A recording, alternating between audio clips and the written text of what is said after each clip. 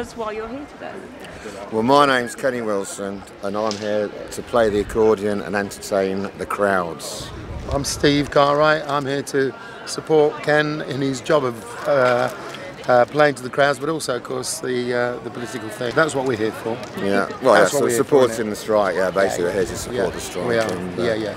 And, I'm still an NUT member. I'm a retired NUT member, so you know. You're a retired nut. I'm a retired nut. Yeah, still. I'm through an active nut, really. Yeah. So yeah, and obviously I support it, and you know, it's been good. I think it's worked out all right, even though the PA stopped working. I don't think that ruined the occasion at all. Really. It sort of added it was never there at all. No.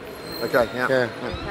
And why is it, having retired, you still want to be part of it? Well, obviously, you know, I was a teacher for many years, as you know, and yeah, it's obviously been a big part of my life, and it's still something that I care about. So, you know, I mean, being, you know, and I like to be part of the NUC because then, you know, I meet up with a lot of people I've known for a long time, and I still support the aims of the NUC, and I also support the aims of education generally. So, you know, so I feel that it's important to contribute to the action that's going on. I'd go for that too. I'd go definitely for that. Except you've never been a teacher.